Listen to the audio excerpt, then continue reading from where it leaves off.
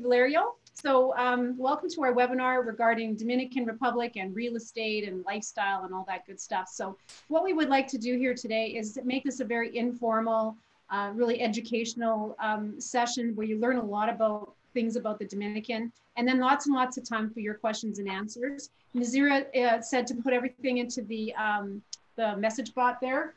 And if something comes up in the middle and it's a good time to interrupt, she will. If not, we'll get to all your questions at the end. And Vicki had received some questions beforehand that she'll answer at the end for you too. So a little bit about me. We won't talk too much about us, but I've been selling real estate in the Dominican for 15 years. And I also do marketing for projects. So I've been working with Casa for 10 years. And I've owned 3 houses there myself. So I know an awful lot about the project. I've lived there for 15 years. Joining me is Nasira Jamal. She is, I don't know if you see her video, but she's really not on a beach. She's got a green screen behind her. She's actually works with us as an inside sales agent, and also out of Ontario. She's in, well, kind of Toronto area. So she'll work with buyers in the Toronto region and also Ontario, and then also the northeastern part of the US. So you'll see her a lot at trade shows and things like that when it's non-COVID time. Also joining us from her backyard and her swimming pool in the Dominican is Vicki Tetley. Vicki, hi. Another transplanted, we're all a bunch of transplanted Canadians. We do have Americans working with us as well, but today you got the Canadian team here. So Vicki is a transplant from Ontario and lives full-time and works for us in the Dominican. She's an inside sales person with us, and she also works with outside real estate company too. So she's kind of all encompassing. And I'm just going to interrupt because of the sun in my background. I don't see the screen very well. So if I'm not waving at someone, please forgive me.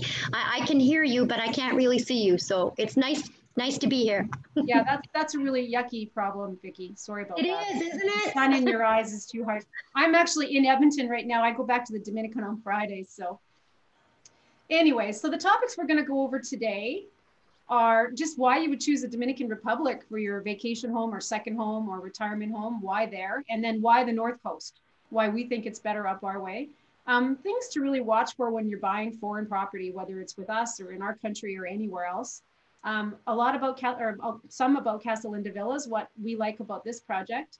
If you wanted to rent your property, what that looks like, what the buying process is like if you want to buy in the Dominican, financing, and then questions and answers. So without further ado, we're just going to watch a quick video, which will get you thinking and show you the area and a little bit about Casa Linda. It's quite short, but we'll have a quick look just to get you thinking about the area.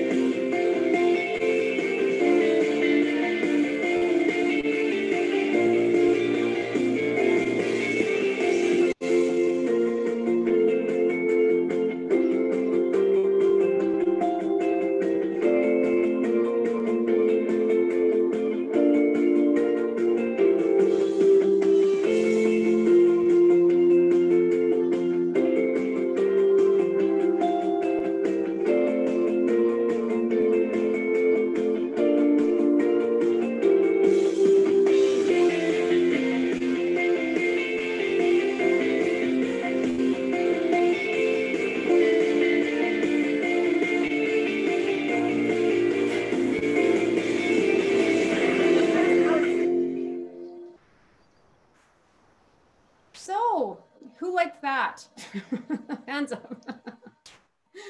So that's a little bit, that's the north coast of the Dominican Republic right there, and some actual Casa Linda houses and Casa Linda kids that we filmed one day. So let's talk a little bit now about where the Dominican Republic is. I can't see everybody, so I'm assuming some people have been there, some people haven't. So for the people that haven't, this is the southern tip of Florida. So there's Miami. And down here's the Dominican Republic. So it's 936 miles for our American friends and 1,508 kilometers for us Canadians. So a hop, skip, and a jump from Toronto, 4.5 hours, New York, 3.5 hours. And we get a lot of people from North Carolina, so 3 hours. We've a number of people here from Florida on the webinar, so it's 1 hour and 50 minutes for you guys. So I'm going to turn it over to Nasira now, who's going to tell you why all of us originally did our due diligence and chose the Dominican and what we like about it and why we think it's a great investment and a great place to be. Thanks, Colleen. So really, you know, DR is well known as a tourist destination. Many people have been to either Puerto Plata, Punta Cana, or even Samana, and we're known for our inclusive resorts. But we're actually also an expat area as well. And we'll go over all the details why people come to the DR to buy and live here. First of all, we have the weather and the beaches. So we have over 1,000 miles of coastline. If you're a beach lover, then really this is going to be your favorite. Our beaches are all public and some very developed like Cabarete Beach. And then you get some rustic beaches such as Playa Regilio, which is you know, more rustic where you can just pull up your cooler and just have a great day at the beach. The average year-round temperature, you will find about 28 degrees for Canadian friends at 28 degrees Celsius or about 82 degrees Fahrenheit. It's a real easy way to say no to snow because you enjoy these temperatures all year round. It's the #1 tourist destination in the Caribbean. We are now open to tourists as we've managed our COVID numbers really well. And so I just want to touch that on a little bit about that. Back in March, we did have a full shutdown and it really helped us really come back into opening our borders, having our protocols in place, the curfews are in place, guidelines are there to really keep everyone safe. And we are seeing a lot more tourists and a lot of people coming back into the Caribbean, visiting us in Casa Linda. So we have close ties to the United States and Canada with tourism and free trade agreements. This is really important to note. We're a very stable country. It's been a democracy for a long, long time, and it's very closely tied. And that's really important because a lot of our owners do come from either the United States or Canada. So again, this is really an important point to note. We're a stable, foreign, investor-friendly government. It's basically, this means that it is low on taxes. You know that your money is safe. You can buy a property here. You can get your money out of the country, which is another thing to note, because you know, we are really running the economy with the tourism dollars and the people that live here. It's really important to note that we are a stable government. We have a healthier and more natural lifestyle. This was really important to me and my husband when we were really choosing the DR. And we found that when we came down there, we were able to get more fruits and vegetables more easily. And, you know, things are really like daily, you're getting fruits and vegetables where farmers are just bringing it down and they have carts on the road and you can buy these daily, as opposed to Canada, really. Things are being shipped here weeks on trucks and things like that. So it's very natural in that way. The other thing is the vitamin D that you get. It is an outdoor lifestyle that in the DR. So it's really great that you get to enjoy the outdoors. You really feel more uplifted. Your mood tends to stay better. And you do get a lot more exercise just because you are able to get outside like 365 days a year. So it's really a great lifestyle to be a part of. Nasira, can I just interrupt just briefly? I just wanted to further say with the natural lifestyle and the fresh fruits and vegetables that when I first arrived here, I actually lost 25 pounds. And a lot of it was because I was active more in the winter. I was getting more exercise, but a lot of it too was the fact that it's not GMO fresh fruits and vegetables. They're natural fruits and vegetables, which are so much more beneficial for you. I think that's a great point, right? Like a lot of people that are looking at making a lifestyle change, this is really one of those things that we don't really get to experience in North America, right? So I think that's a really good point. Thanks for that. You're welcome. So it's affordable real estate. I mean, this is something where I'm an agent here in Ontario and the pricing for housing is astronomical. A lot of people really can't even get into the real estate market. And so what you find is we have affordable luxury starting at only $199,000 US, which is allowing people to make that transition, whether it's your second home, whether it's a retirement home. It allows people to really get their dollar to stretch farther based on the luxury and the type of real estate you can purchase.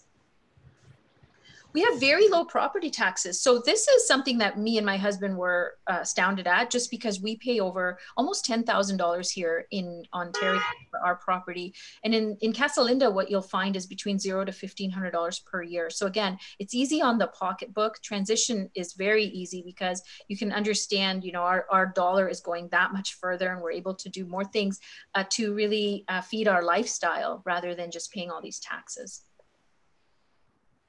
Safety. Now we want to talk about this because it comes up a lot where people ask, is it safe?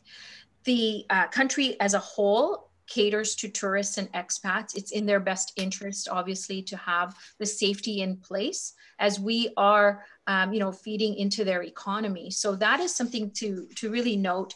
And in terms of, you know, going out at night and being safe, it's very safe to be walking, going out to restaurants and going on the beach in the evenings. Like, you don't have to really fear. I mean, you do get petty crime, but, you know, you're not really afraid of your life or anything like that. So you do want to sort of note that in terms of the safety that the Dominican provides. We have a low cost of living. Again, this is the transition I'm talking about with people that are looking at either making it a vacation home or, sorry, I'm just going to mute over here just so we don't get the background noise.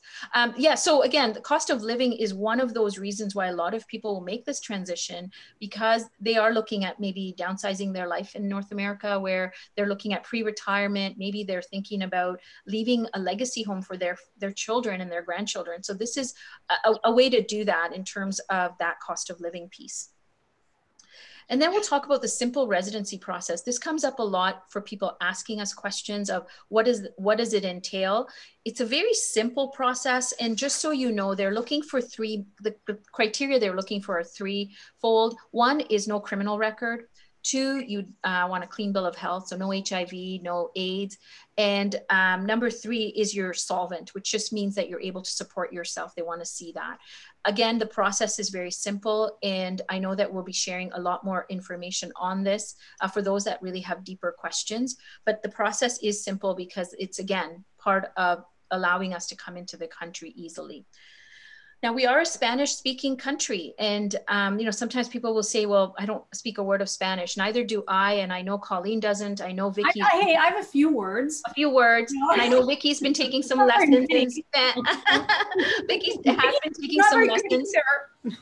Exactly. So it's not that you have to know Spanish. You can obviously learn, and it's great to know a few words that'll get you around. But overall, in the tourist areas, pretty much everyone speaks English. If they don't, they'll go find somebody that does. So it's really a place where you can feel like you can get around. I know Vicki had mentioned we can use Google Translate technology, right? Like, you can really get around with that piece, and then just the fact that most people do speak English. So it's really easy to navigate. So welcome to the North Coast, also known as Amber Coast. And the reason it's known as the Amber Coast is because we mine amber on the island. You can see the landscape just from the pictures. It's very mountainous. The actual landscape here is different than that of Punta Cana. If you've been to Punta Cana, you'll notice that it was very flat, whereas here we have mountainous regions. It's very picturesque here. So we really think that the North Coast provides that. It's really eye candy. So it's beautiful. So this is a map right here of the Dominican Republic, and it takes 2/3 of the island of Hispaniola.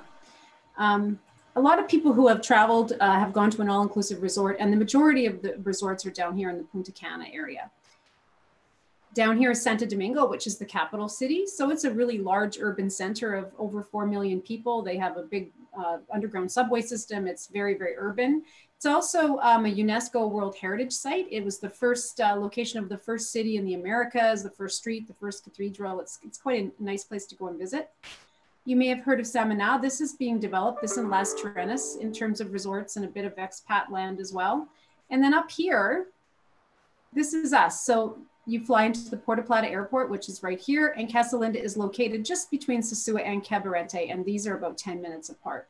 So what's interesting to know about the North Coast is that this is where tourism started in the DR. All those first resorts that are 30 years old now started here in Puerto Plata, and they're of course getting a big facelift now because we're seeing the money all come back to the North Coast after they've developed down here. But the other thing that this has happened is because Sosua was started by Jewish refugees after World War II. The Dominican government let them in, and they basically carved out the jungle and created a town. So it's been an international area since the end of World War II. And since then, all nationalities have come there and lived. So it's an expat haven. And also, excuse me, I have allergies today, sorry. It's also a place where people come and rent condos and villas as opposed to just all inclusive. So we've got a large tourist market. It's just a bit different than the Punta Cana area. It's important to note, so people know as well, Colleen, that the Casa is about a 6-hour drive from Punta Cana. Most people don't realize the island is that big. And I've talked to many people before who say, hey, I'm in Punta Cana. I'd love to come see the villas. And I'd say, no, maybe your next trip.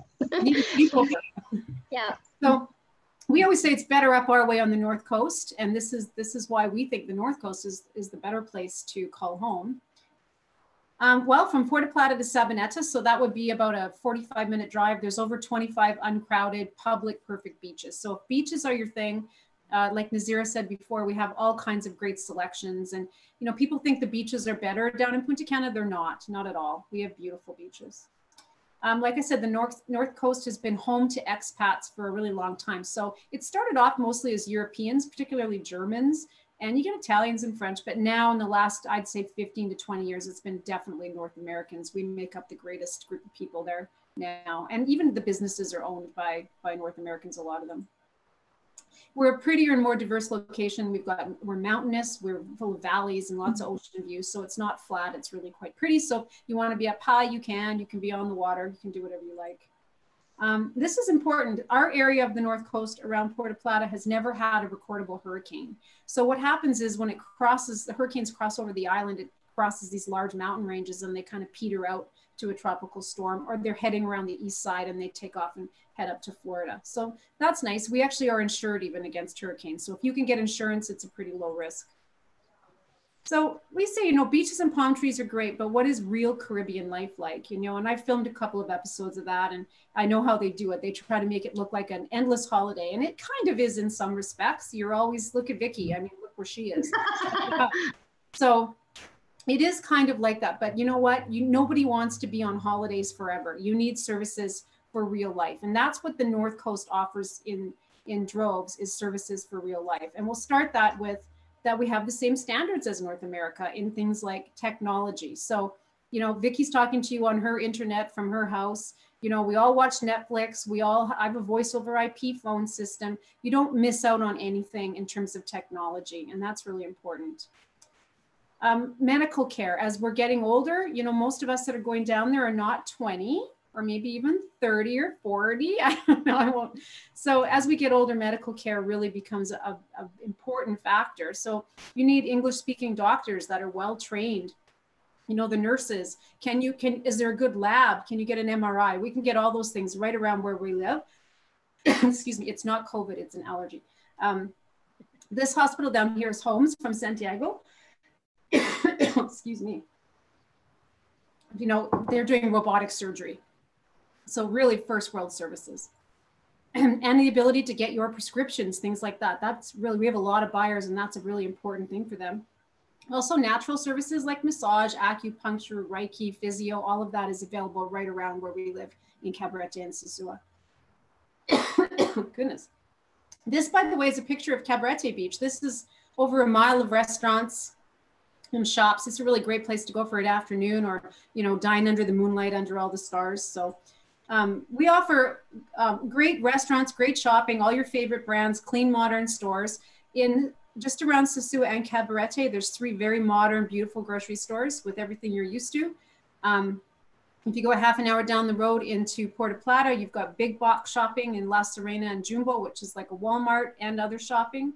An hour away in Santiago is Costco. It's called Price Mart where we are, but you can even go to IKEA on the island. So you're not missing out on any shopping. We find restaurants, we tend to eat out an awful lot in the Dominican because it's very fresh and it's very affordable, between 40 and 50% off what I'm used to in Canada. And I find restaurants very expensive here, especially drinks, you know, things like that. So it's easy to get out and about and it's very affordable. Unlimited events and community. So we'll talk about community in a minute, but what's important is what are you going to do all winter or whenever you're there? So, you know, like I always say, I love my husband, but I don't want to stare at him for 6 months. I need some friends and I need to have things to do. So whatever you're doing in your home country, what your hobbies are, it's a big enough community that you're going to find it there too. So things like anything with water sports, obviously, or fishing, golf, quadding, tennis, you know, there's ladies groups, there's English speaking churches, Alcoholics Anonymous even meets. I'm not suggesting you need that, but that's an option should you go to too many of these restaurants. Anyway, so there's an awful lot going on all the time. Colleen, I have a question if I can just jump in. Does Amazon ship to the Dominican? Yes, absolutely. Yes. Amazon, Wayfair, all of it. Yeah, we all, again, life is really very much the same. We always say it's like home, only warmer. And it really is. We have 3 international schools in our immediate area, and we have always had families that move there and have children in school. But with the COVID pandemic and people finding out that they don't have to work from an office, they can really work anywhere. We're really seeing a boom in international students coming in.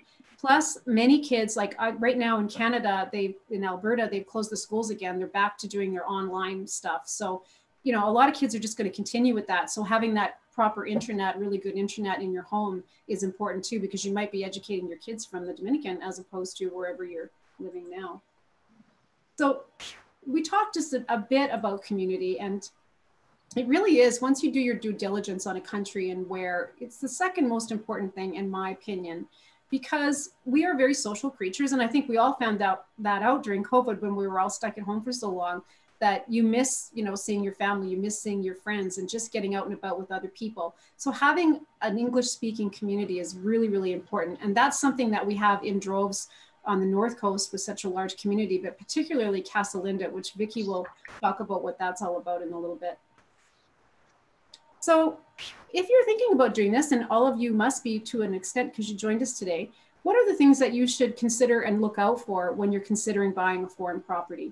So besides real estate and marketing, my background, we owned a mortgage brokerage in Canada for many years. My husband's an ex-banker and broker. So we saw a lot of stuff happen just on the Canadian side with finance and titles and things like that. Imagine when you're going to another country, you really have to be very careful. So see, these are some of the things to consider no matter where you're looking.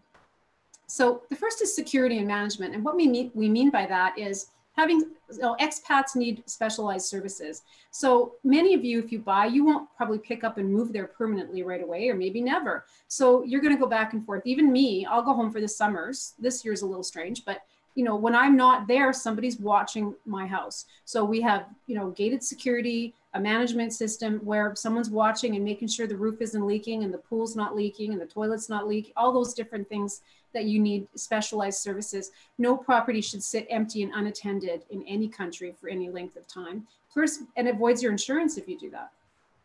The government, how safe is the government where you're considering going? How long have they been a represented, you know, a democracy? Are they a democracy?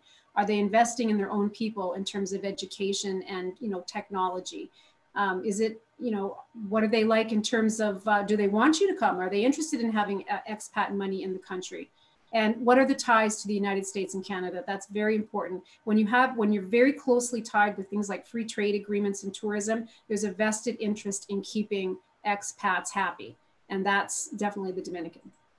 Titles, do you actually own your property? In many countries you don't. You buy in a life lease, you buy in a bank trust, or you're in a position where the country does not allow you to buy within a certain number of meters from the ocean. In the Dominican, you own your title outright, so you get a copy of it with your name, either in your personal names or in a corporation, if that's how you choose to buy it. So you actually own your property. I think that's very key. Taxes. You know, there's a number of Canadians and Americans on this call, and I think we can all agree that we are sick and tired of high taxes. But you want to make sure that the second country you buy in doesn't also have their hand in your pocket. So check on things like, what is the capital gains taxation, inheritance tax, you know, even just sales tax. What's your cost of living going to be like? And are they going to be, you know, is it a high property tax, that kind of thing? And are taxes different if you're a foreigner? Because that's the way it is in some places as well. Quality of construction. Many countries have different rules and different laws in terms of, you know, what their standards are when they construct. The other issue that we see a lot is with pre-sales with condos. So if the developer or builder really doesn't have any money, and what they're looking for is pre-sales, and they need to sell 80% before they'll even start, and they sell 60, now your money's tied up for who knows how long. So look at the solvency and look at the quality of the construction of the builder that you're coming from. You can always check, certainly if you have a builder, go and see other houses that they built, talk to other owners. Also, are they pulling proper permits? Are they following environmental impact studies, things like that? Are they proper and legal in the country, and are they building properly in terms of the infrastructure of that country?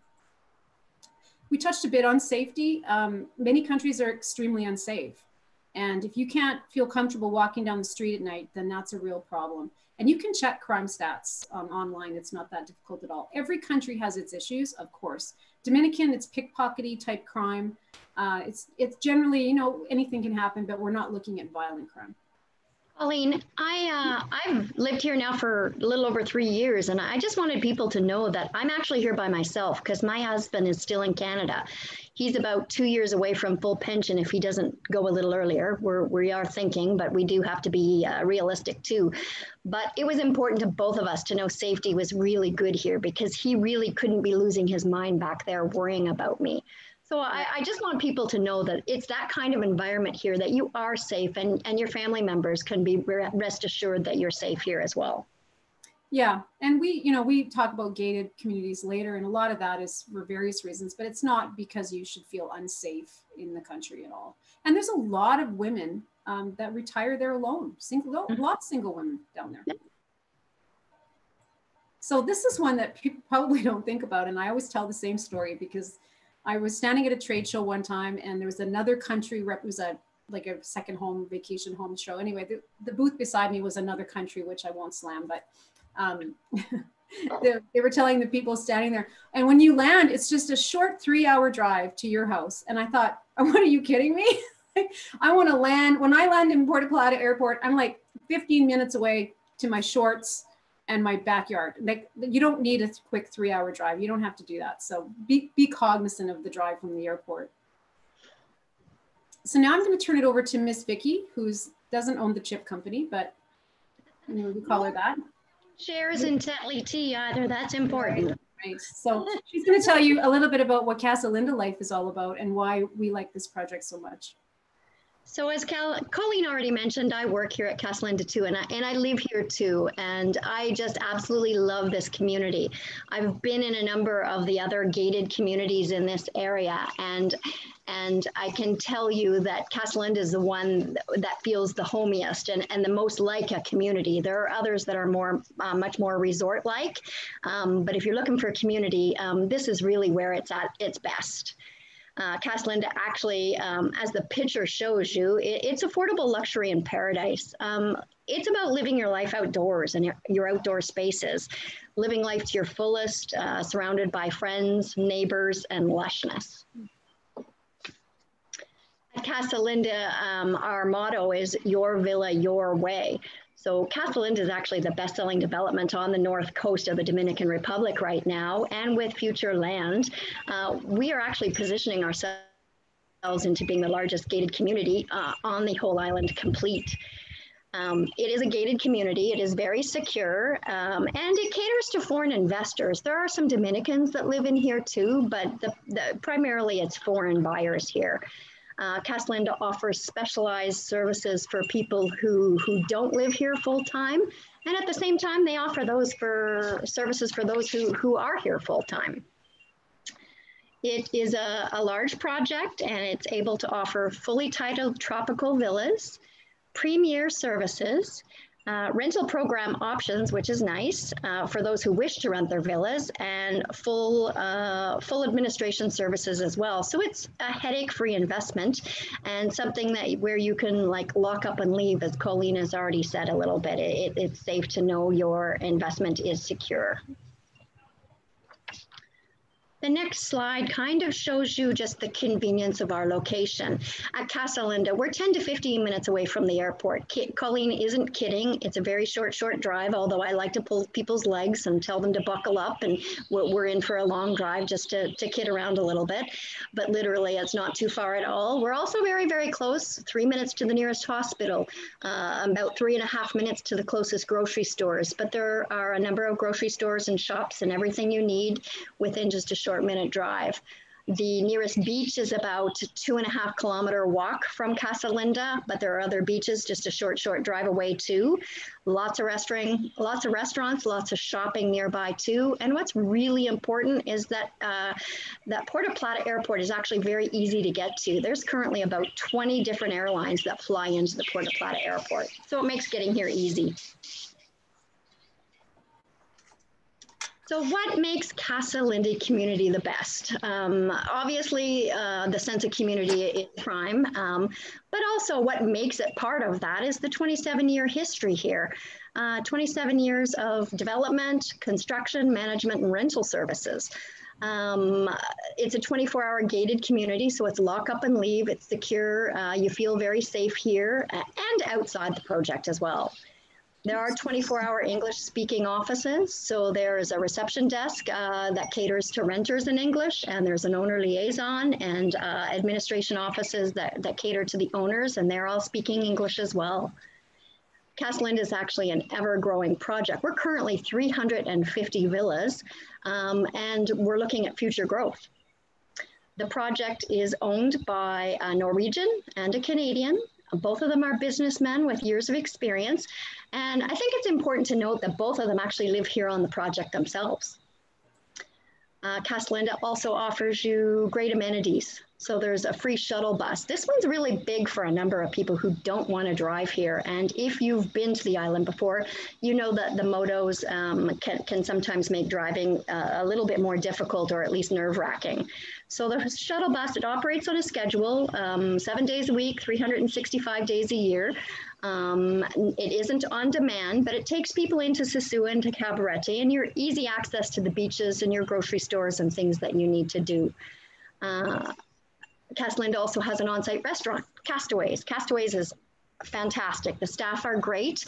They'll deliver to your villa if you don't want to go down to the restaurant. They're a site of a number of our activities at times, ladies' lunch, owners' Christmas parties, things like that. That probably won't happen this year due to COVID, but we get together when we can. They usually actually do Thanksgiving dinners, and they'll observe a Canadian Thanksgiving dinner and the American Thanksgiving dinner and things like that. There's also a mini market down in our welcome center. So the mini market is not a grocery store. It's not as large. It doesn't offer everything you need, but it does give you the amenities, the things that you may run out of, or the things that you may want quickly, so that you can access it without actually going all the way back into town. Mini putt is here as well, mini golf, and I've seen a number of people, families and big children as well. We once went over there and started playing a little tournament, and it can get pretty cutthroat, but it's a lot of fun. You should really enjoy it. The amenity we're most excited about is actually our new water park. It is due to be opening any day now, so I'm hoping within the next week or so. They've had a few small delays, mainly because of some rain that we've had here lately, but it has a children's area, a lazy river around it. There's an adult pool. There's a whirlpool that overflows into the adult pool. There's a swim-up bar, which is kind of nice. There'll be a barbecue restaurant there, so we're pretty excited to get that open as well.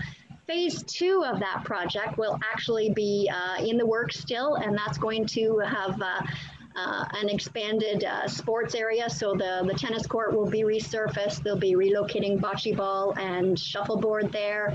There'll be a half basketball court and a small gym.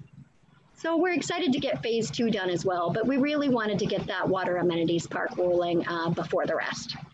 There are also walking trails here at Casa Linda that you can make use of, and what's important about those is that they are shaded. So you can walk during the day and not have to actually walk in the direct sun, which is really, really nice. So there's lots to do here for sure. My husband never gets bored when he comes. Casa Linda are very private villas. They're all very distinctive, they're stylish, they're unique. All our new floor plans that you see in our buyer's guide right now are all very modern looking. But that doesn't mean we can't do something more Hispanic. We can certainly put a tile roof on a number of our villa, not all of them, but a number of them. If you want something that looks more Hispanic. Every villa is in a secluded lot or a retreat. So you have your own private yards, you have your own pool, and you have your own covered outdoor terrace. All the lots are fully titled, so they're fully titled homes. There are several floor plans to choose from, and we can customize any of those floor plans. So when you come here to take a look at villas, it's actually very difficult for me to actually take you into a villa and say, this is a standard Sunseeker as an example, because many owners have taken those plans and tweaked them a little bit to make them theirs or what they want for when they're here more often. So in addition to tweaking the floor plans we have, you can certainly just completely build a custom design if you have something in mind. Casa Linda also offers consistent quality and executive construction specs. So our builds are, you have your choice whether you want a concrete block or you want to build of a foam product. There are pros and cons to both, and we'll discuss that more with you when you get here, and we'll show you some examples of both of them. But all our new villa prices actually include a number of upgrades in them. So we're now using quartz countertops in all our models. We're using a new stretch fabric ceiling, gives it a much more polished matte look. And Italian kitchens. We have Italian designed kitchens that go into all our kitchens now, and Italian cabinetry that goes into the bedrooms. So they're just a few of the upgrades that are included in our prices now. You can also get many optional upgrades. So by upgrades, I mean things you're going to pay extra for. So things like an infinity edge pool if you want it, or a hot tub on your pool deck, and the hot tub can sit above the pool deck or it could be submerged into the pool deck. I had someone recently, even last week, ask me, if I wanted to run propane lines underneath my pool deck so I could have a fireplace out there, is that possible? And I said, absolutely it is.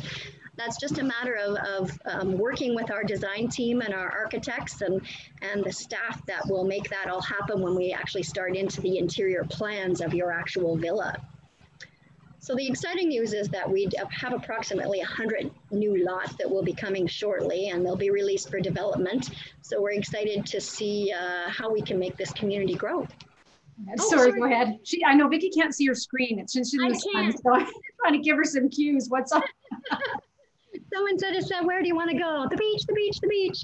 I want people to know, and this used to be actually an owner's incentive. This has actually been broadened now. So it not only applies to owners, but it applies to renters who are renting from Casa Linda approved rental posts too. So all those people are going to be allowed to have access to our VIP beach clubs. One is on Cabarete Beach. The other is on Sosua Beach. And both of them offer discounts on food and beverages, and they offer things like free lounge chairs to use while you're at the beach. So that's a nice little perk. Free kayaks in Sosua too, I found out yesterday. Yeah, and a paddle board, I believe, yeah.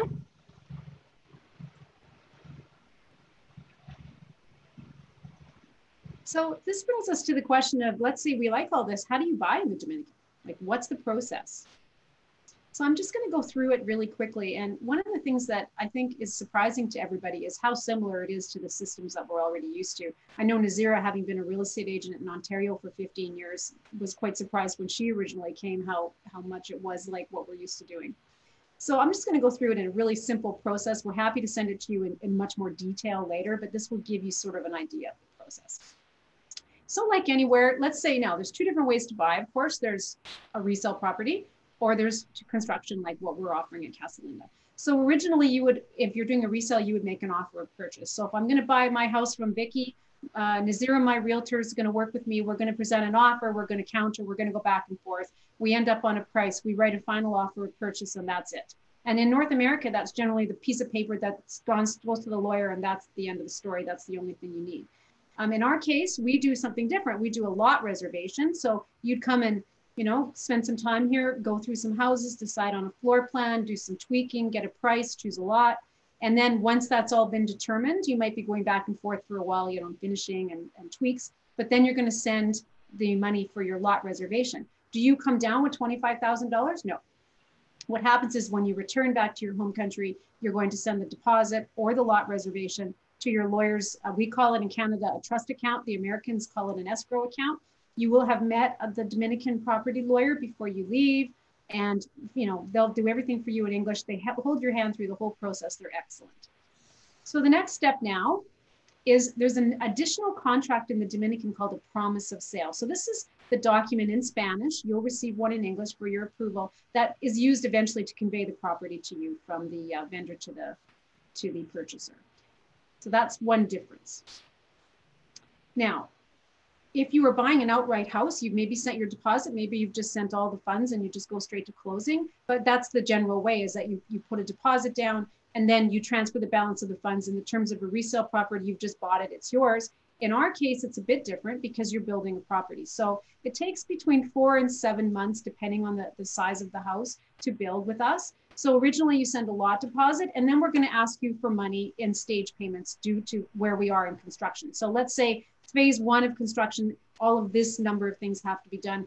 We say, send your first payment, we complete those, we send it to the lawyer, proof that we've made those construction stages or have been complete.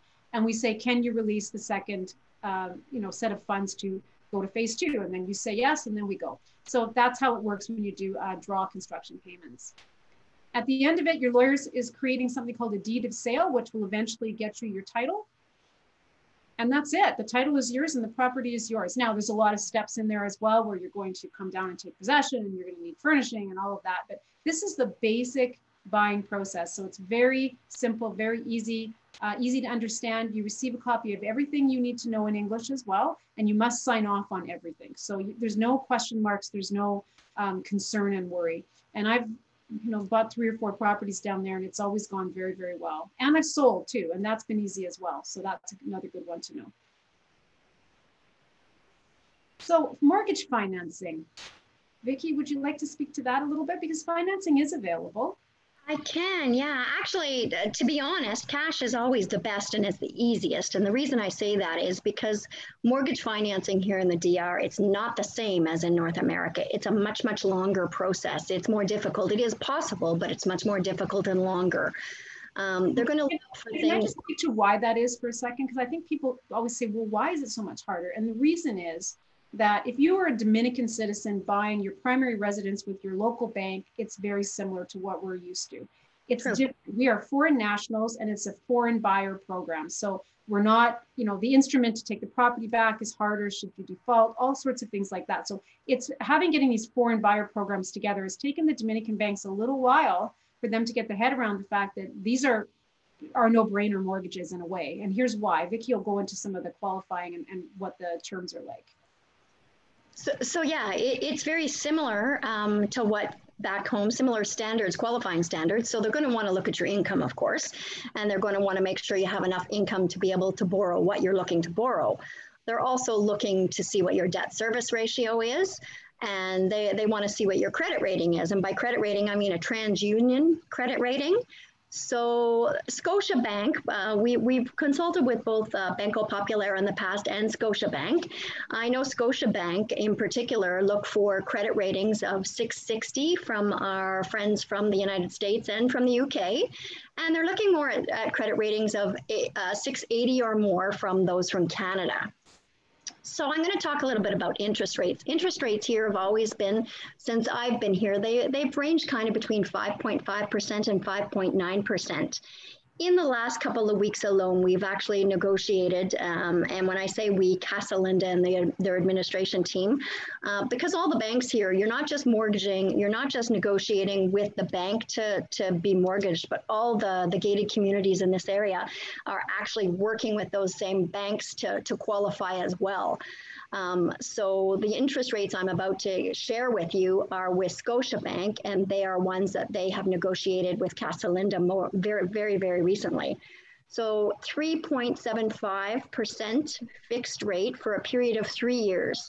After that 3 years, it will flip to a variable rate, and that rate hasn't been established yet, but it'll probably be somewhere in that 5.5 to 5.95%. Likewise, you can do something a little bit longer term. So it's 4.75%. for a 5-year term. And again, at the end of the 5-year term, that's going to flip to that variable rate again. So they're looking at 25-year amortizations, which is nice. They're also looking for a down payment of about 35%. The bank itself, Scotiabank, is actually looking for 30% down payment. We say 35% because Casa needs to have 35% down to start construction. And I actually go a step further and say to my clients, you should really try to come to the table with 40% down. And the reason I say that is because you need 35% to start construction. And then you're going to want some liquid cash to be able to pay a few things during the process. So you're going to need 1% legal fees, and that's usually paid around the first construction payment. You're going to need approximately 3% for land transfer taxes. And again, that depends on different circumstances, but be aware that you should have it just in case it's needed. And then at the very end, when you've received your villa, you're going to want to furnish it. And even if you're buying a resale villa, there's going to be updates you might want to make or things you want to change. So I say, keep in mind 40% cash when looking to purchase.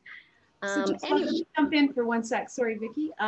Just talking about residency, we can send you some detailed information on residency. But if you do the investor program, which is partly if you buy a house and spend $200,000, they're waiving some of the fees, including that transfer tax. And depending on where you buy, also, that can also be waived. Also, and to know, it's 3% of the government assessed value, which is not market value. So it's quite a bit less. So Vicki's right. Certainly 40% is a good number, but just wanted to clarify some of those numbers because it's a little bit different. The government assesses a lot lower right now. Now that may change over time, but right now the assessment will be a lot lower than the market value. The other thing too is anyone who owns any North American property can always consider refinancing or a home equity line instead. So I've had clients say, well, I went into my bank though, and I told them I wanted a mortgage on a property in the DR. And I said, no, you don't want to say that because they will say no, because it is difficult, as Colleen said, to obtain the property. But if you go into your financial institution and you ask them to leverage your assets to see what you might have available to you, to purchase a vacation home in the DR, that's different because they're leveraging your own assets to do so. So that's a possibility for many people. I would take a look at all those options and see what works best for you. Great. So let's say you do that and you decide that you want to rent your property. By the way, if you do I'm not sure about the US, but I know in Canada, if you do a home equity line or a refinance for buying investment property, your mortgage is now a tax deduction as well. Let's talk a little bit about rental management. If you wanted to rent your property, can you? And of course, the answer is yes. Casa has gone this year to a different type of rental program. We use superhosts. And the reason we've done that, if anyone's booked on Airbnb, you've seen these superhosts. It's the same idea. Many of our superhosts are Airbnb superhosts.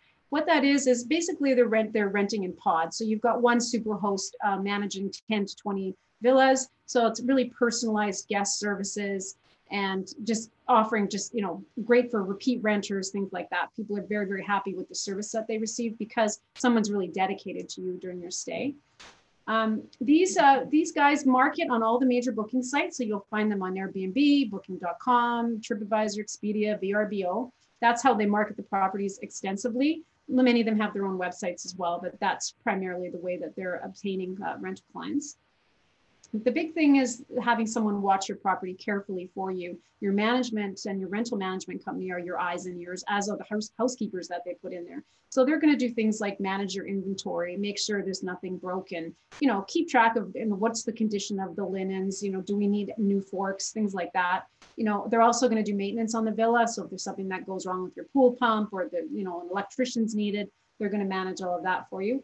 Plus, they're going to do your check-ins and outs. So they'll also, probably have had someone pick up a guest at the airport, bring them to our welcome center, get them checked in, see what they need, help them with excursions, transfers back to the airport, all of that stuff. Now, we always say these are not meant to be investment properties. We are vacation villas or we are retirement homes or second homes. If we're not here to provide a lot of rental investment income, we're here for people that want to own these properties for themselves. And rental income is icing on the cake. So we say expect to cover your costs. Now, having said that, a lot of people do very, very well on the rental. but we would rather under promise, over deliver, and have everybody be really happy with us than have someone say, well, I thought I was going to get rich doing this, and and then not make as much as you might have expected. So you can use your villa whenever you want, let it rent the rest of the time. Under our investment program that Vicki was mentioning, or the, I don't know what we're calling that. We called it a unique opportunity. I guess we need to give it a name, but that one, you are actually turning your house over to Casa for 3 years and getting 2 weeks on your own. But for normal people just going into the Superhost program, you can use it whenever you want. Keep in mind, of course, if you use it for all the best winter months, you're going to not make nearly as much money in the summertime, but it's certainly yours to use it. It's your house. You can do whatever you like with it. And so we're saying this is where your journey begins. So we're here now to answer all your questions. Vicki, we'll start with you because you have some questions already, or did we answer some of them just from people that had emailed in? I mean, there were a few of the people that asked questions when they submitted their registration for the webinars. So just run through quickly residency options. And actually, we won't get into the answers of those now because I know Colleen has done some more detailed information to send out with a copy of the webinar so that you can see those exactly. And it actually will contain a little bit of the COVID numbers and what's happening here from a COVID perspective too, because a lot of people had that kind of an inquiry as well. The amenities here, I think we've covered those quite well. Financing, we've gone over, and insurance costs. So people were wanting to know like property insurance, health insurance, how far from the hospital. So we kind of touched on that as well, but costs are quite reasonable, very, very reasonable actually. Yeah, so medical costs, especially for our American friends, because we have a lot of American clients, and of course, being Canadian, we say it's free, but we're taxed to death for it. Don't kid yourself. Nothing's free. But as an example, my husband and I have very good insurance, medical insurance down there. We pay $1,400 US a year for us both. So that's quite reasonable. So for Canadians that are like, I have to pay anything, that's what you pay. But for Americans, they tend to tell me that it's quite reasonable. And he has spent quite a bit of time in hospital. He has chronic kidney stones, so he's had a number of procedures. So we've had first use of that, and it's been great. Home insurance, I actually find to be a little bit high. On my house, which is a big house, we were paying about $1,800 US a year. So I'd say between $800 to $2,000 a year, depending on the size and the value of your home, what your replacement and all your contents are. Okay, so can I start with my questions, Colleen? Sure, please. So thank you guys for those that put the questions in the chat. I'm going to go through them. Just note that some of it, you will get an email with the answers as well. So we'll just go over. The first question was, how long does it take, the residency process take, and how long can you stay in the country without it? Right. So it was 2 months that you can stay, and they've extended it to 3 months, and I think they may extend it more. How long residency takes, it depends on which program you go under, and there's different ones. There's a fast track investor program, there's a pensioners retiree program, and then it's quite fast, like 3 months. Now, then there's the regular apply for a visa program, which takes a few months to get your visa, and then you come down and do the rest of it down there because they're looking for a medical test, they're looking for solvency, that kind of thing. And then you get a provisional temporary residency for 4 years. And then in the 5th year, you apply for your permanent residency. And then you can apply to be a citizen if you want to as well. But there's some really good information online about that. We, of course, don't do residency. We always say, go see a lawyer. They do it and handle it and, hold your hand through the whole thing. Or you can do it on your own. People have and are doing it. So up to you. But if you want real details on that, we can send it to you. And just on top of that, is residency required to purchase a home? No, not at all. And they've been very lackadaisical, I have to be honest, about people not even having a residency that have lived there for a long time. They're really happy to have Canadians and Americans. They do want to know who's in the country though, Right. But no, you don't. And you should know too, when you buy a property, you have the same legal rights as a Dominican citizen. So let's say there's some sort of legal dispute or something. There's no discrimination against you for being a foreigner at all. That's good to know. The second question we have here is, can Canadians start a small business or do you need Dominican ownership? No, not at all. There's many Canadians that own businesses there. And would that mean that they would have to have residency before they could own a business? No, you can always own a business. Of course. If you want to live there, you should get your residency. But if you want to own a business and hire staff or something, that's fine. The business would be kind of part of the investment, like you're investing in the country. Yeah, the investment residency is 200,000, and it's either in a home or condo or whatever, or it's in, you can have a CD, like a, an investment, like an investment instrument at a bank, or you can invest in a business. You can do, it's all considered investment as the fast track residency. That's just about residency though, or citizenship. Yeah. We talked a little bit about the next question in terms of ownership. Do you find that there's mostly couples there? Somebody was asking, do single people buy there? And is there I guess a portion of the people in demographics being single? Lots of single people buy. My next door neighbor, John, he's a single guy. You see that quite a bit actually. And surprisingly, a lot of women. Yeah, I see quite a few single people here, yeah. Absolutely. And that's where we come back to the importance of community. You have friends to hang around with. Guys, they're all playing pool, playing golf, watching football, The same not as we do stereotypical at all, but maybe that's just my husband. Somebody asked, are there no-go areas in Sosua and Cabarete, especially at night? Would there be certain areas? Well, I will say not so much Cabarete. Pedro Cosante in Sosua is the main street, and one end has, you'll find it's the party end of the street, right? So it's, it's not a no-go area. It's just the loud area. There's a number of ladies of the night walking around there. That's sort of that part of town, I wouldn't say don't go there. It's just not, not a place I would want to hang out, but it's not because it's dangerous.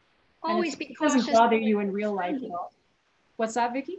I said, just always be cautious and aware of your surroundings. But I to be honest, I'd feel the same way in the Byward Market in Ottawa. Yeah, I mean, there's places in Edmonton I don't go at night. Lots of places I wouldn't go at night. I think it's far safer than Edmonton at night, for sure. Yeah, there's really nowhere I would say are not no-go areas. Rough roads, maybe, like back smaller roads that are rougher, and maybe those at night. Yeah. So somebody asked a really interesting question. For new construction for the homeowners, how long would it be that they would be living in a construction zone while other lots are being developed? And I know we've got the two sections. Right. I can probably answer that for you. There's currently 25 remaining lots in phases 7 to 9. So ideally, to purchase one of those lots and build on there first, you're going to limit your chances of construction over a number of years. It's limited to those remaining lots. Across the road will be all brand new. So your area of construction is going to be much longer. Right. Well, except they're building in sections, and they did make a mistake, I believe, in 7 to 9, where they decided to build it all at once. And I said, no, let's do it in pods so that people are out of construction. So in the new phases, the new 100 lots, they're doing it in sections. So all these lots get purchased. Everybody's out of construction. They move to the next phase. Okay. In terms of personalization options, somebody was asking, I think we already addressed this for pricing on upgrades. Is there a credit that would, if they didn't want a standard that was already part of our package, would they be able to apply that to an upgrade that they were wanting to get? Absolutely. We've had some homeowners who, I mean, in the process of selecting some of your interior selections, there are like ceiling fans, and there are some that say, I'd like to bring ones myself because they have a palm leaf look instead of the normal blade. So any of those things that you want to bring and contribute yourself, they'll credit you for the product that would have been installed. You bring your own, and you just have to have it there by a certain point in the construction so it doesn't slow down the construction process. And yes, that credit would be there, and you could certainly use that credit towards upgrades if you'd like. But what about if there was a standard quartz counter and they didn't want that, let's say, and they wanted something that was in an optional upgrade? Would that be a credit, the quartz counter? Yeah, if you wanted to downgrade to granite as an example or something, yeah, then you would. Yeah. Absolutely. Yeah. Okay. Just a couple there's prices for all of it. It's all individually priced. So. Right. Just a couple more. Somebody wanted the estimated monthly expenses, so we can send them that of just basic expenses that are part of like housekeeping and pool and just the HOA. Yeah, I'll add that to my list of what to send because we have a whole sheet on all costs. Perfect. Question here, what are the cannabis laws in the DR? Illegal. Legal or illegal? Illegal. Illegal. So what you do in the ravine is your business. Like, I don't think anybody would notice a new set of greenery down there, but you know, it's not, don't fly with it from Canada where it's legal to the DR. They won't like that. Okay. I have a question here that says, what is the high, the low, and the median finished purchase price?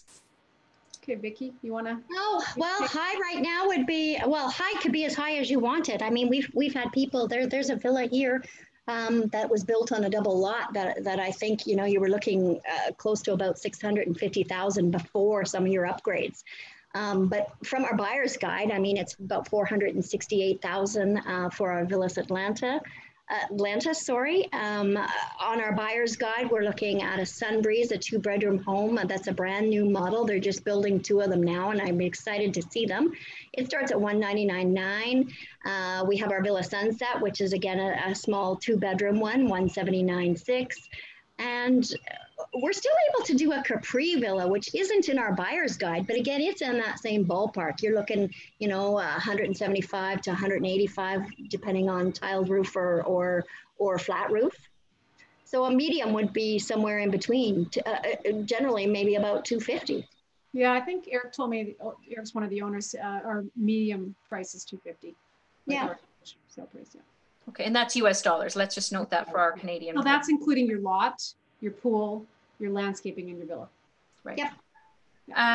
One question, is it hard to ship things from Canada to the DR, like your personal belongings and things like that? Well, okay, so with residency, when you get your residency, you can ship 1 CCAN tax-free. So that's one benefit of getting your residency. If you're just gonna come down with stuff in a suitcase or ship boxes, it's not hard. It just, like, if you're talking about moving your whole life, that would be the way that I would do it. Vehicles, as Vicki said yesterday, vehicles have to be 5 years old or newer. And, you know, they're really nice with you on tax, but things like if you bring your Jag down, they're going to give you a luxury tax on that. But overall, it's not difficult to ship, no. And there's not it's not a high tax anyway to bring your goods in. But yeah, I would say this, you know, I don't think in all the years I've been doing this, I had one couple that just shipped everything they owned down. I don't think any of my furniture in Canada is nice enough that I would, you know, have to have it. But some people have legacy pieces from family or something, or, you know, and if you want your photo albums and everything, yeah, you know, it's very easy to do. I also think with the wood furnishings and things, you gotta, right? Like I think Vicki, you and I talked about it, you treat it differently. Right. Yeah, it's a whole different climate for sure. Yeah. Whole different climate. One question, would we work with the Casa Linda sales team or a real estate agent, and the pros and cons of each? Okay. One of the things I'm going to put in the email that I do, a summation email, is our buyer's guide, and there's a section on what to look for with real estate agents.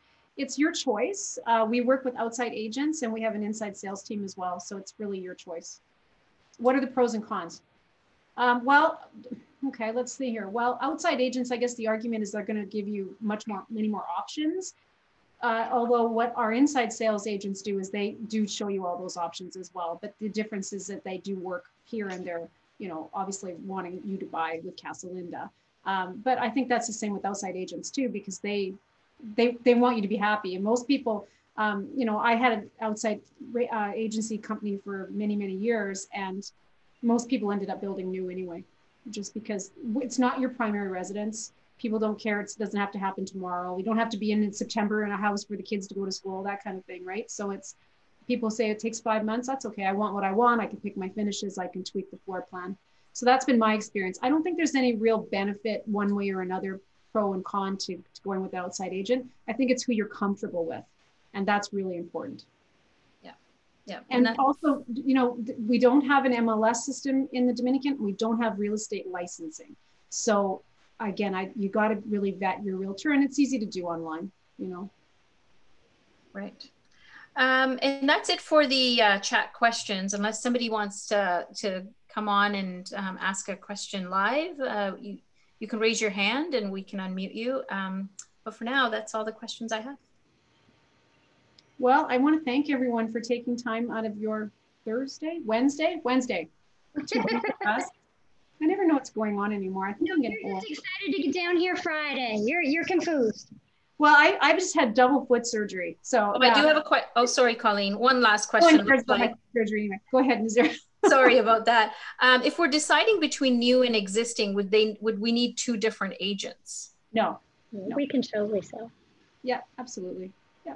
Okay, perfect. And you should get a really good look. Like one of the things I've always told clients is I never want to run into them in the grocery store and have them say to me, how come you didn't show me this?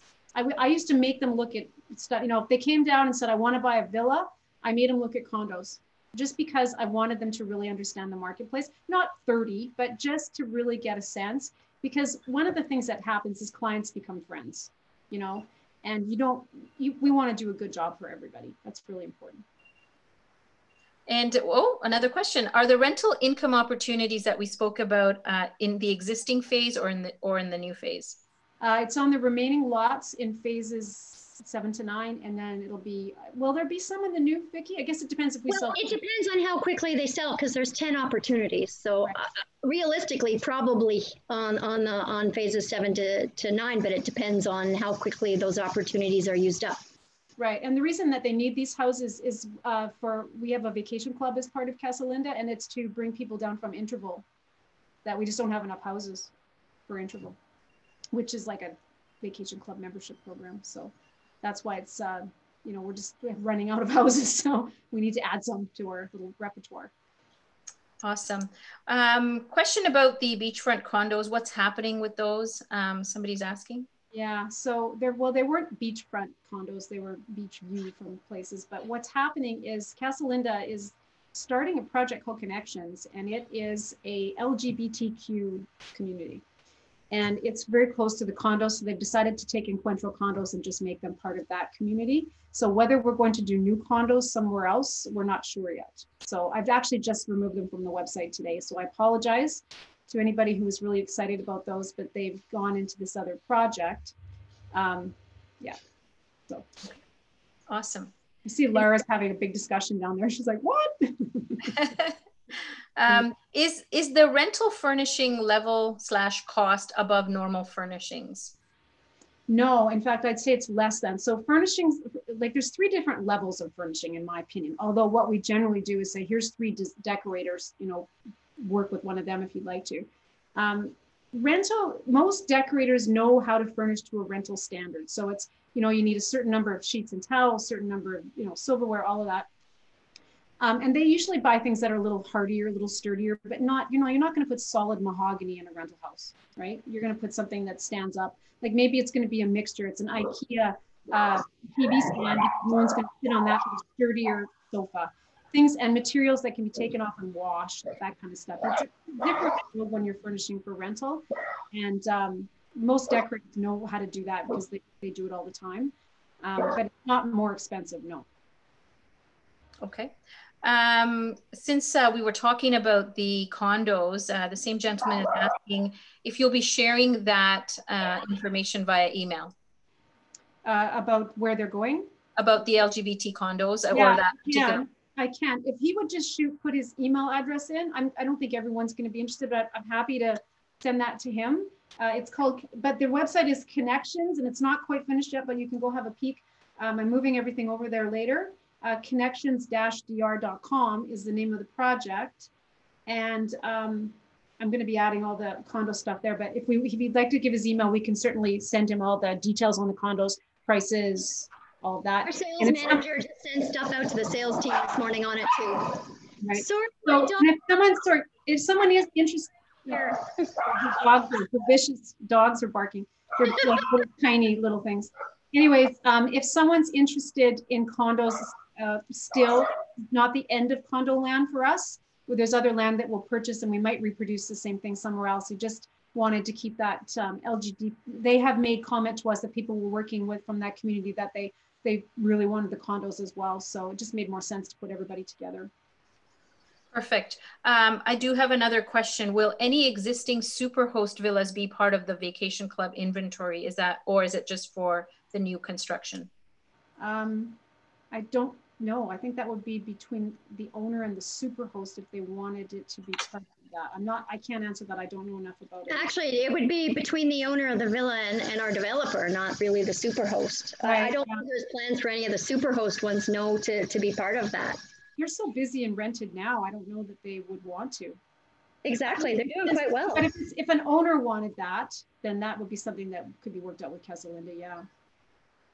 Because there's two separate kind of programs, right? They don't want to mix them up too much because it's too difficult with the booking calendars.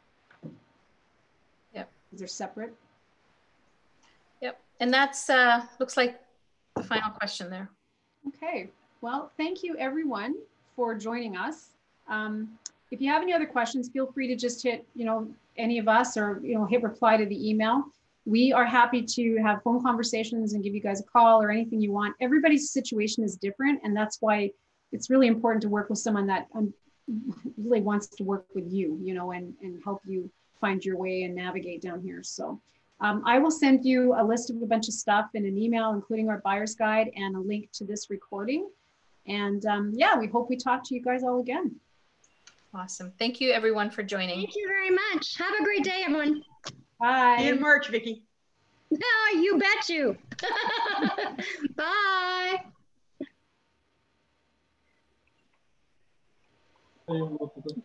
See you soon, Vicki. I can start to see a little bit again, just a little bit on the top of my screen.